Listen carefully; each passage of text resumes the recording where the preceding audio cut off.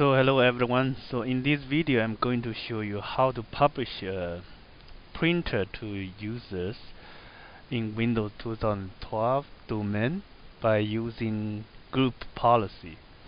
So let's check out our server printer. So we do have this printer here, and it's shared already. So our target is we want this printer to be published to all the workstations users automatically, so we don't need to manually install it. So before you can do that, one service you need to be available. This one is called printer service. So if you go add rows, and in the adding row,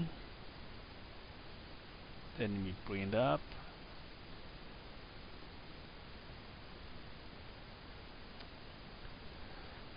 So in the add rows, this one server row you must be selected. Okay, so once you have this one, so you're pretty much ready. So before we can publish the printer, we need a group policy. So in the group policy management, you can have it here, group.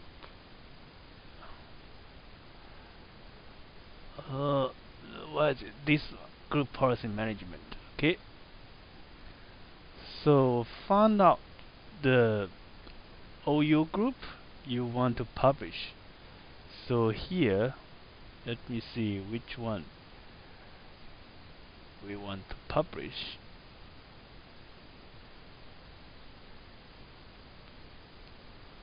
Okay, let me see.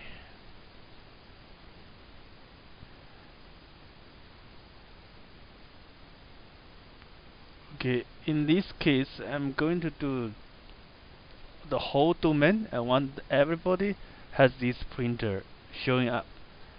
Okay, so we create a group policy. So I give it a name.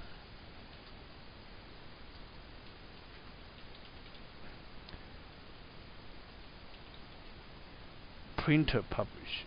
Okay. So now we have a printer publish group policy now. So next one we're going to use this group policy to publish it. So now let's go back to here, not here. Let's go back here.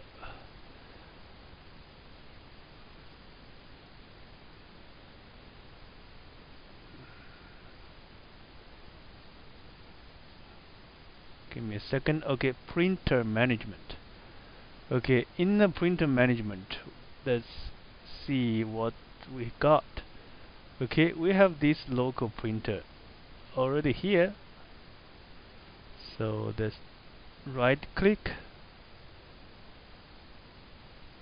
Then it's called deploy. Deploy, whatever you call it.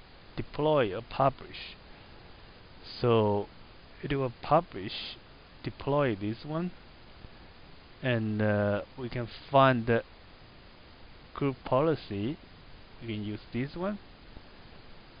Okay, so users, we are going to publish per user, and after that we click add. So apply,